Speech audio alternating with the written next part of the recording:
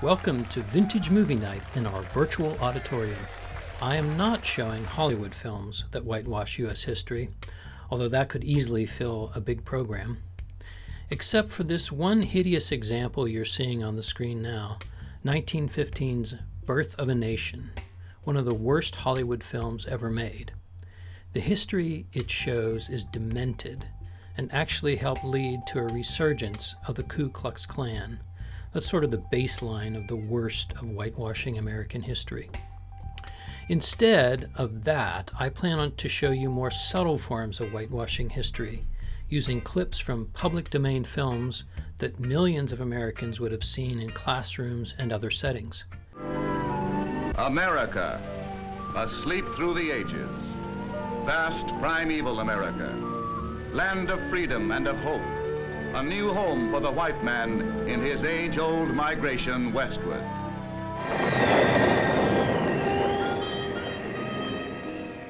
It wasn't so long ago in the history of man's voyage toward a better world that ships were carrying eager passengers toward the shores of a new nation that was just in the building.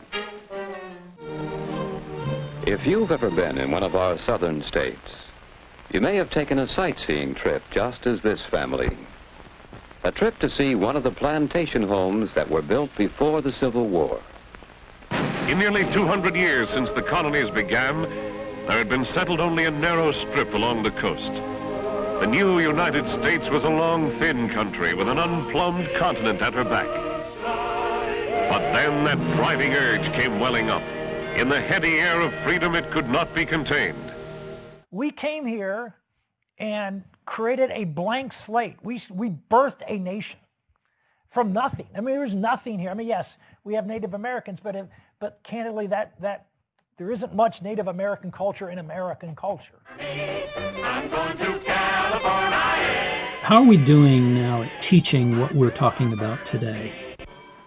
When you have laws against teaching critical race theory, there are laws in certain states right now that would prohibit this conversation we're having because people have bought into this idea of whiteness and purity and that their ancestors could never have possibly have done these horrific things, pass laws and use violence. What we saw on January 6th, that was what used to happen in lynch mobs in this country on a regular basis. I just gave a lecture at Monticello. The first time I went to Monticello, and I simply asked the guide where the slave quarters were in relation to the house. The guide yelled at me about trying to destroy the reputation of a great man, Thomas Jefferson. Then this time, the guide spends a great deal of time talking about Jefferson's relationship to Sally Hemings and the children he had with Sally Hemings.